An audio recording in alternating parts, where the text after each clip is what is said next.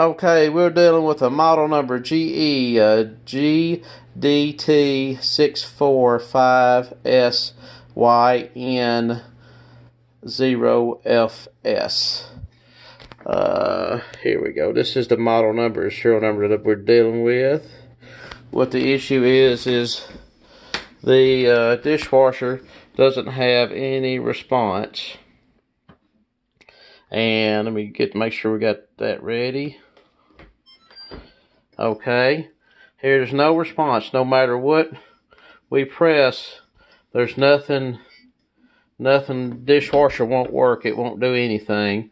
To get this off, the lock control is on.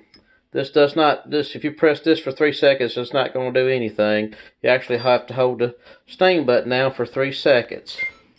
When that light is off, you can everything you have response. You can start your dishwasher.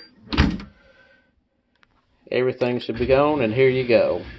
That's all it takes. What it is a lot of times this control lock may cut on by accident, and if that happens, to cut it back on, if you ever wanted to cut it back on, you just have to hold it down for 3 seconds.